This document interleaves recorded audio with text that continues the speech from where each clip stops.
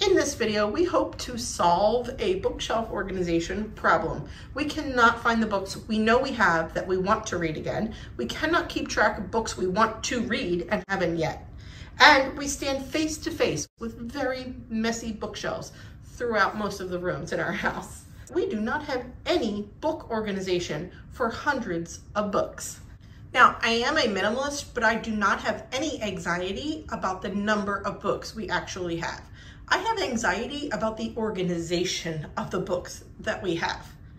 I can't find a few of our library books that are due back. When it comes to stuff, I know I have reached the magic number of any item when it doesn't feel like it's too much or too little. A nice, simple balance of less and more lands me at a practical, minimalist living lifestyle. Our kids pick books to read at night and then they toss them on the nearest shelf or floor or nightstand. It doesn't get put back to where they got the book from. That speaks to habits, and that needs to be established for all of us. I am not great at that either. We have an environment here where books just go wherever they go. They land all over in our house. So I want to kind of change that environment in our house. Our older two kids are reading chapter books now, and they continue reading the same book the next night. So it makes sense to leave it next to their bed for the next night instead of putting it back on their shelf. Books are used for unit studies like that and homeschool reference books. They are not organized by topic in our house. They are just mixed everywhere. They're in the kids' rooms. They're in the bookshelves outside the bathroom. They're in here in the library. They are on the homeschool cart. They're all over the place. So here's my plan. I'm going to tackle the lack of bookshelf organization, and we're going to gather, sort, declutter, organize, and then work on maintenance to establish a permanent home for the series, the author, and the genres, however I decide to organize this, and then plus declutter some of our books from our inventory as we organize. The books on this table are this is what I wanted to tackle right here. The kids' books and my books.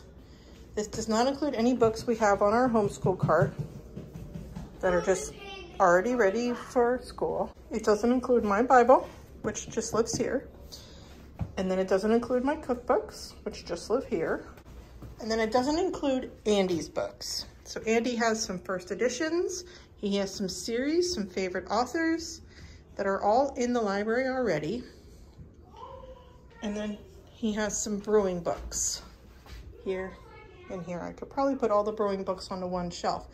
So as I sort and declutter this hot mess, I'll have to choose a shelf in the library or a shelf from the kids' bookshelves to start to put stuff back. I brainstormed in advance some authors and genres and series that I knew we'd want to hang on to, and started making myself a little list in my phone of how I wanted to do some bookshelf organization to get it back onto the shelf.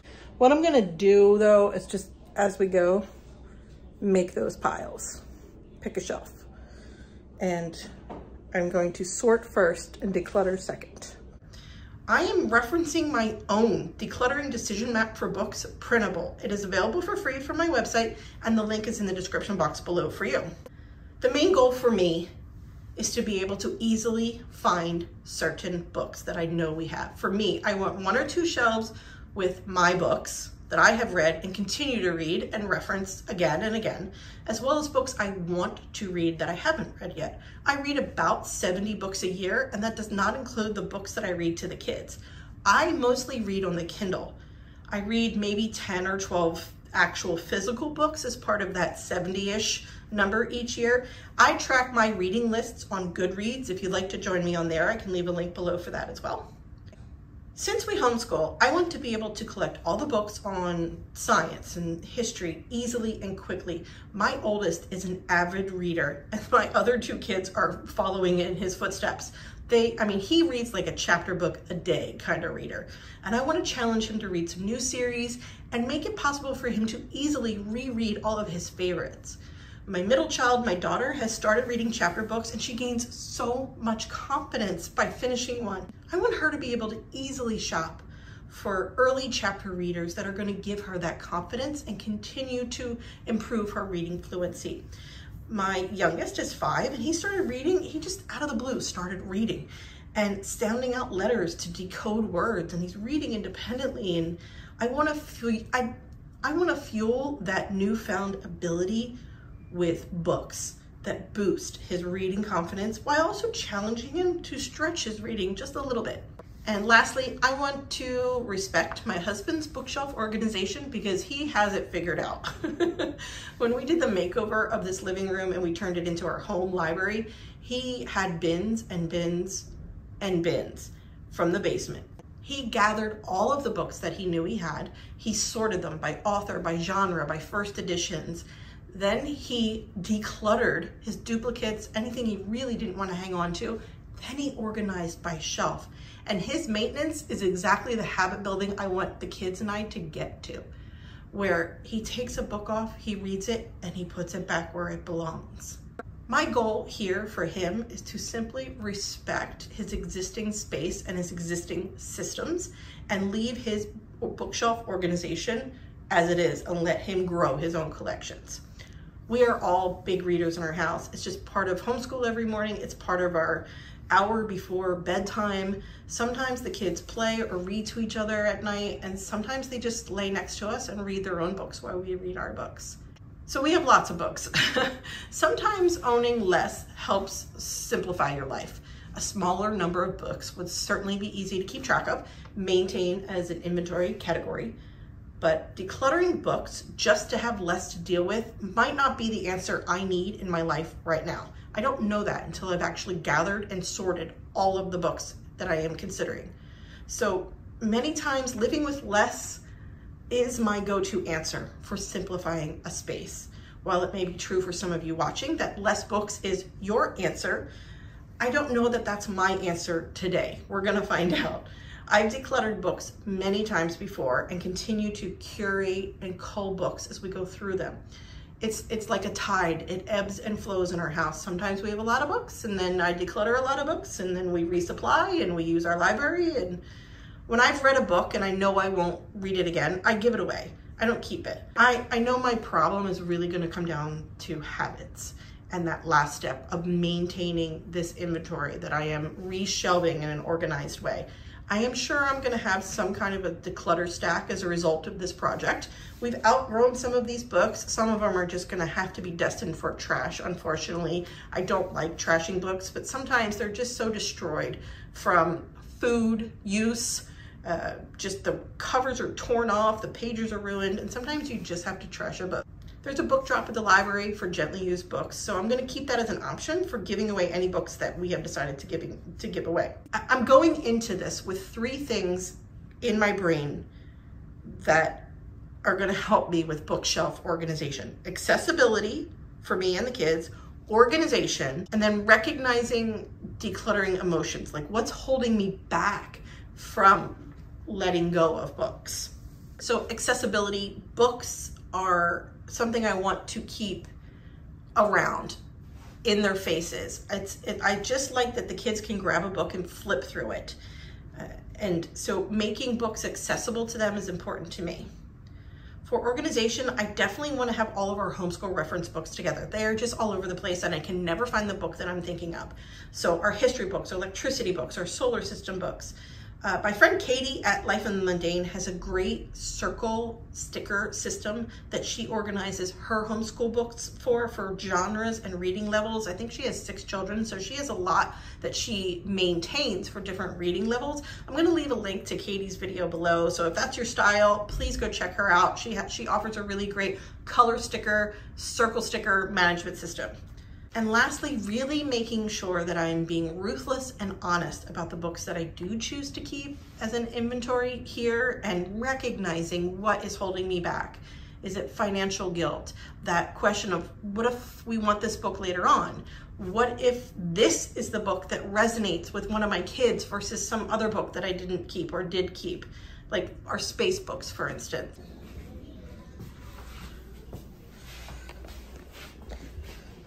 Okay, so here's what I've done so far. These are all keep stacks, but they're specific sorts. These are my Bible books, my daughter's books, my 8-year-old's books, my 5-year-old's books. Just kids' books for keeping.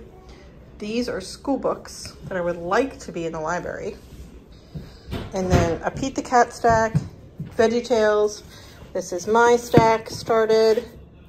This is seasonal. So it's got Easter, fall, spring. And then these are just the Goodnight Moon stack. I think there's a third one. And then over here are the ones I've already chosen to donate. We have a bunch of kids' Bibles, so I'm just getting rid of a couple of them. And then there's also a book drop that's by my library. I may use that as well. And then I just keep throwing chapter books into this. Clearly it's not big enough. It took me about 2 hours, but I went through and touched every single book and sorted it into individual piles that I was thinking for bookshelf organization. Yes, that's a good one. Almost done. Almost done. I really tried to give the second step of sorting, with gathering being the first and sorting being second, decluttering being third. I tried to give that second step of sorting its right job. I tried not to declutter as I was going along. Anything that was obviously declutter, I just moved it into a declutter pile. You know, books that were duplicates or just trash or things I knew we would never ever read again. And just really tried to sort by author, by kids, by kid, by school subject, and really tried to give respect to that second step of sorting before I empowered myself to start making those decluttering decisions. Okay, so everything on this bench is keep. Everything on the table is keep. This is chapter books that I still need to do, but these are that's what goes in there. And then I have this as donate, these 3 stacks as donate. That's my initial donate that came out from sorting. Now, as I actually go to put things back onto shelves, I think I'm gonna end up decluttering more. Then I'm gonna double back and do chapter books because I just don't have the space to situate that. So I just don't have the space to do that. All right, here's what I'm gonna do. Oh, and hi, 6 library books, okay? We have this bag hanging here. It's our library returns bag. When we're done with a library book, we put it in here. The library books got scattered throughout the house because the kids were reading them in their room. And again, that speaks really to that last step of maintenance and habits of returning things where they belong. I think I'm gonna start with just putting the ones I've chosen for the kids to have in their rooms. Like this is my daughter's, this is my 8-year-old's, and then this is my 5-year-old's. These are all like their favorite things that they read over and over in their rooms at night. So I'm just gonna start with those because those are definitely gonna go back on the shelves. Okay. I'm adding 2 more to the declutter stack here. These are the ones that I've set aside for my 5-year-old that he loves, adores, and would not want to be without. I forgot he still has some over here too. Whoopsie. He loves this one. These are all ones he loves. There's no reason for me to declutter for the sake of decluttering, especially when it comes to books for kids. So I'm just gonna go put these on his shelf and do some bookshelf organization for my 5-year-old. These are his absolute favorite. These bear books. Every night we have to read a bear book. He's always looking for his bear books, so now everything will be great and organized for him.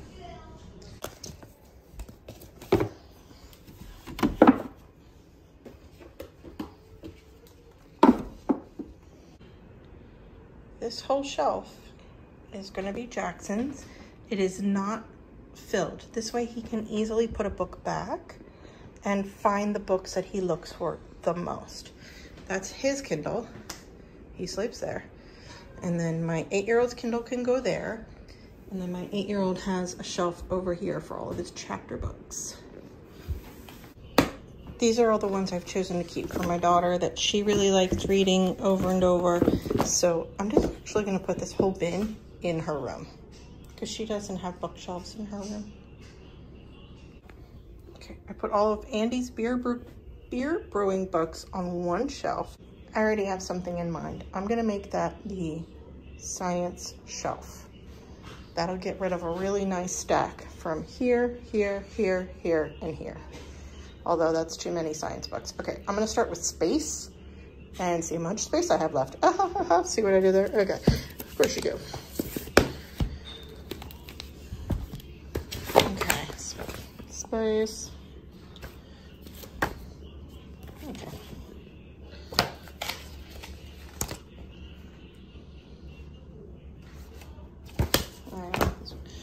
Stick to the job, stick to the job. Don't get distracted. Space, there's some more. Okay. I have an atrocious amount of space books. They're so heavy. Okay. We don't need that many books on the solar system. We just don't.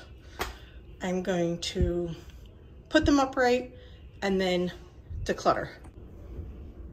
Okay, I had to go up a shelf because they're actually tall. They didn't fit here. So I had to go up a shelf. I still don't need this many. Okay, so my 8-year-old really likes this one. I love everything DK. This Planets book was our first book on the solar system, and we still look at it regularly. I have 2 Smithsonian Super Space books. I'm gonna take a second look at all of these and use my decluttering map series of questions to figure out if I should keep anything. I found a second Professor Astrocat, so that's automatically in the declutter pile. So my decluttering map, have you read this book yet?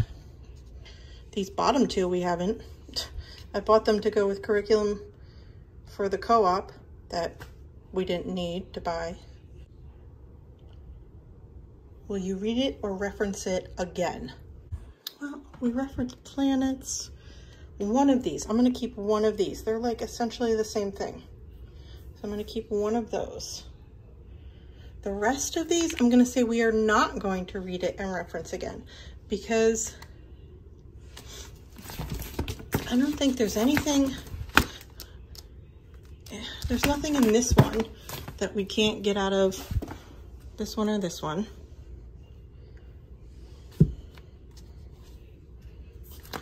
This is the one I'm questioning. Although, if I look at my decluttering map, have you read this yet? No. Will you? Maybe. So does my library have it? If my library has it, then I could just say that I could donate it. My 8-year-old would read this. So I'm gonna keep that one. The rest of these are no, and then I'm going to try to decide between these 2.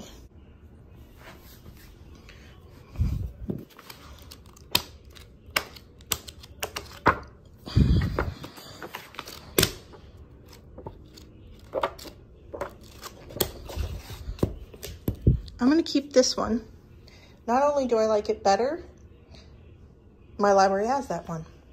So my decluttering map tells me to try to let go of that one. These are all the space books I'm letting go of, which as a homeschool teacher is huge for me because I think I might want to reference these, but I never really do.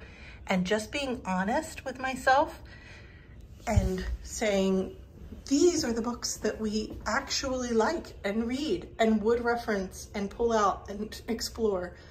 So why hang on? I mean, I got rid of half our space books. And I actually love the selection I have now. I feel great about this decision. I have to go through the same process as this. My 5-year-old loves flipping through this and asks questions, and that's really what you want to get from a 5-year-old, flipping through a book. So I'm going to keep this one. This one is just beautiful.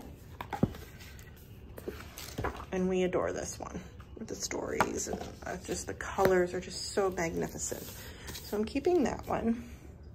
I'm debating between these 2. They are essentially the same thing. And again, this was to go with some curriculum for co-op that I didn't need to buy. That's neither here nor there. It's a really beautiful book.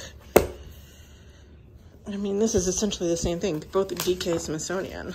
So, okay, so this one can go. This one was to go with that curriculum also. They're just stories. Text is too small for my old eyes. And then this one. I'm on the fence about this one. Okay, let's use the decluttering map. Have you read it before? No. Will you honestly ever read it? Highly unlikely. Does the library, I mean, it's not even a maybe. It's more on the no side. Does the library have it? Yes. All right. Getting rid of 3. I'm going to keep these 3 because I'm not 100% letting go of this one, even though we have this one. Sometimes when we talk about the animal kingdom, one kid has one, I mean, we have multiple books that we like. Okay, this is the declutter pile. I had to move it off of the bench. Look at this. We're doing great. This is a Fantasy Me book. I never should have bought it. I never even opened it. I'm not going to. I went through a phase where I thought we might do that. This is general science, just miscellaneous science and math and coding books. These are my books that I've decided to keep. And then we have our puzzles.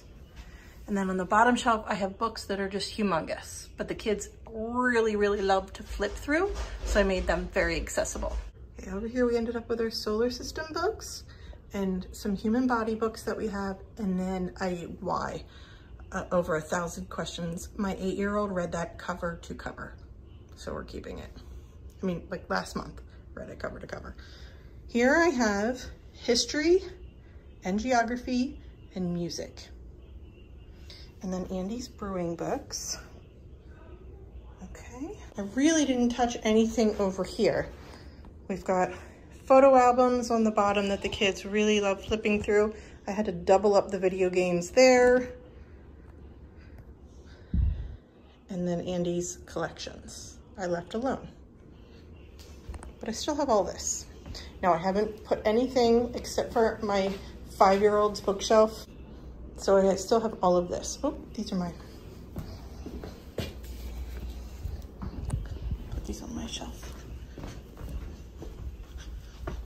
It's so nice now, and this was really what I wanted to do, was to be able to just come to one shelf for all of the things that I reread or want to read that I still have here.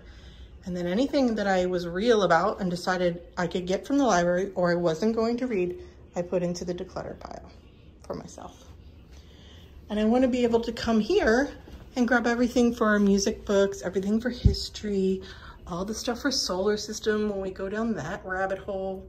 So that's what I wanted to accomplish, and I'm there. Now I just have, what we have left are chapter books and books that I chose to keep for the children to continue to read. So they just need to go in the bookshelves upstairs. Instead of putting these back on their bookshelves upstairs, accessible to them, I've got all of our seasonal stuff here with the school books. If they want to read them, of course, I will take them off the shelves for them, but otherwise we really only read it during that season. I'm motivated to finish, but I'm stuck because I know if I go put all of these books back on the kids' bookshelves outside the bathroom and in their bedrooms, they're just gonna end up on the floor and disorganized again. So that's my hesitation right now. I could do book rotation, or I put them in bins and just kind of rotate them, but I'm a butterfly organizer. I am going to forget that I put some stuff in storage bins. I'm just gonna forget. Book rotation and toy rotation is hard for me because if I don't see it, I forget about it. Less on the bookshelves would be good. I think I need to be a little more ruthless about what I've chosen to keep to put back onto their shelves. I think that's the answer. Less. These are Pete the Cat keep. And these are Pete the Cat. I'm going to make a pile for trash. I have a stack that the books are just shredded and they shouldn't be given away. And then sort through these for keep. So these are all declutter. Okay. This one has something all over it. That's going to be garbage. I can get this one from the library. I tried reading this aloud once. They weren't ready for it, and I can get it from the library. Some of these are just fine to keep, and I'm just gonna have a mess, and it is what it is, and that's okay. I mean, if the kids love reading them and hearing them, why would I get rid of them just for the sake of avoiding the mess, you know? We have other Usborne readers, and everybody's kind of past that. Some of these we keep just because I love them. This is a stack of like bedtime specific, go to sleep books. Then these are kind of, they're fast reads, but she was my favorite author when they were really little and we would read all the time. I'm not ready. I'm not ready. I'm not gonna force it. I like these books. The kids still will let me read them to them at night, so that's fine. Or these are all the ones I need to get upstairs. Rebecca, this is gonna be your project. All the series, the same series in the same pile. So that's all the Zoe and Sassafras. This will be all the Dragon Masters. This will be Super Tubo, and you're just gonna make piles. These stacks of books, could you get them onto the bookshelves outside the bathroom upstairs? Mm-hmm. Thanks. Can I just mess it all up? If you put them on nice, that would be nice for me. Dragon Masters, Night Zookeeper. We have this on our computer. Mm-hmm. Night Zookeeper. Night Zookeeper. House. Mercy Watson! Oh. Mercy Watson!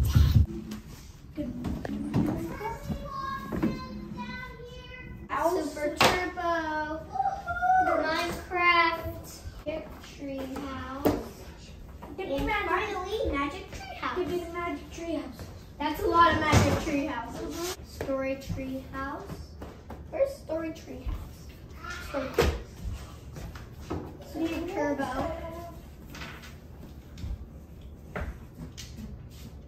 Dragon Master. Story Tree House. Bird and Squirrel. That's the last of it. Nice job, you guys. Guys, is there anything here that we could donate?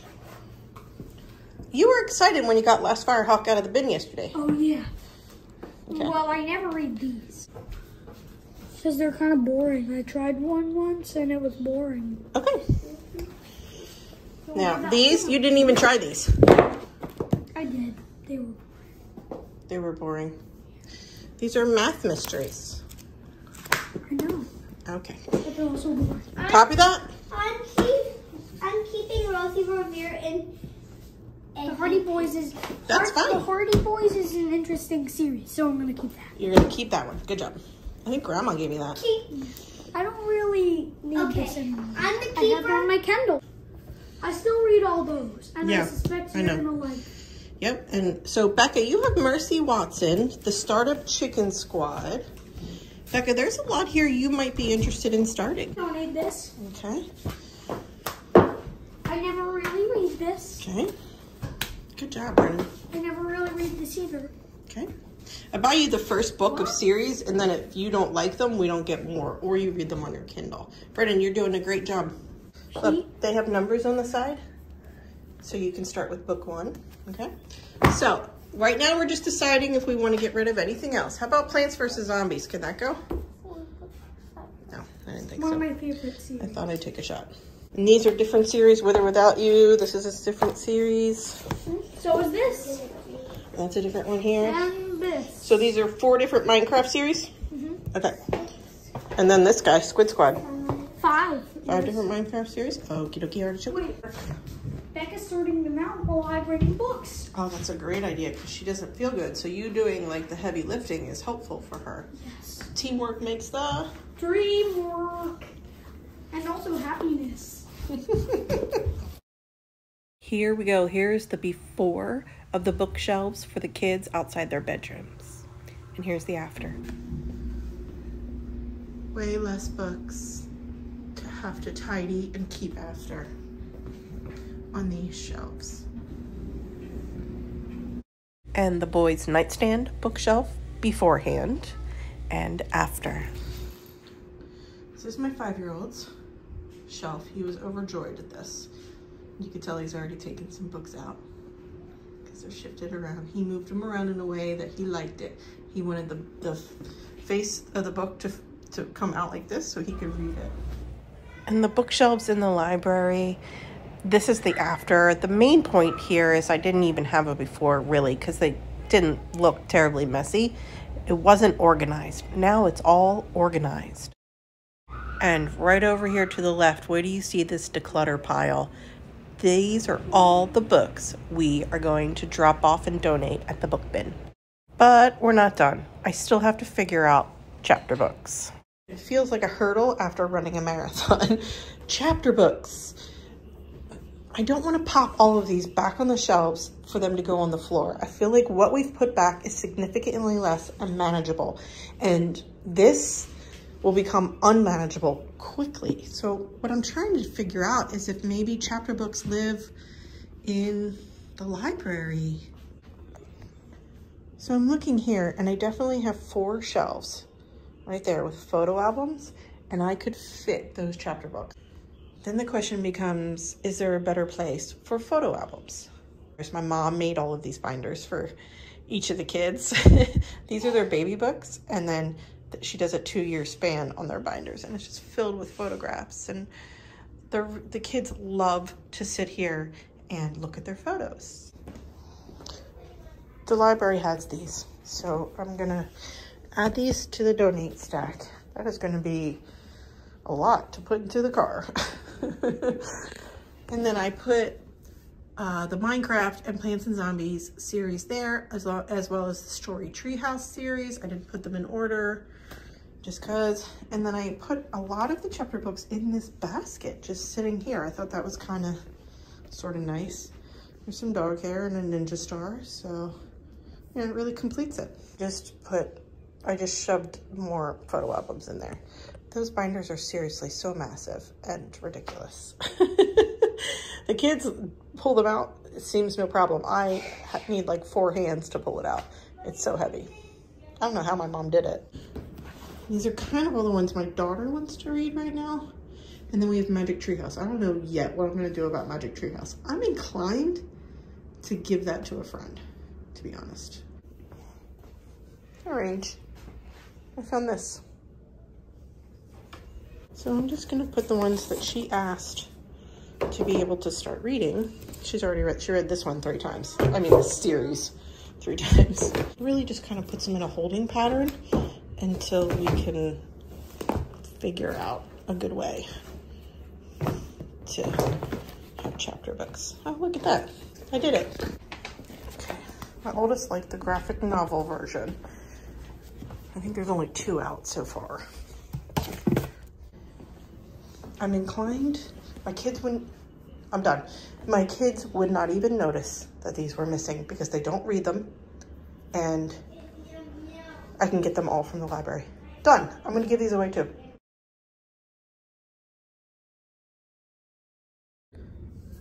Look at all of these books for donation. I'm gonna drop them off at the book bin of the library. And kids would love to drop them at the book bin, so. Look at that. What is that? A couple 100 books? No. 100 books, probably? What do you think, Range? How many? Let's count. I was actually not that far off. It's 179 books that I am decluttering from the house and donating to the book bin. Wow, that's great. This all used to be stuff that would end up on the floor that nobody was reading anyway. So it really helps elevate and prioritize the things that they do read and the ones that they read over and over. Plus we really, really utilize the library a lot. So this is therapeutic. And then I have all the things I use for school here in one shopping spot. Perfect. And I also supplement a ton from the library as well. And then all my books on one shelf. I mostly read on the Kindle, so that makes sense. And Andy's, we left Andy's untouched. I am supremely happy at this bookshelf organization. I am like over the moon. Thank you for spending a part of your day with me. Would love to read your comments about how books make you feel in your home, and I hope you have a wonderful day.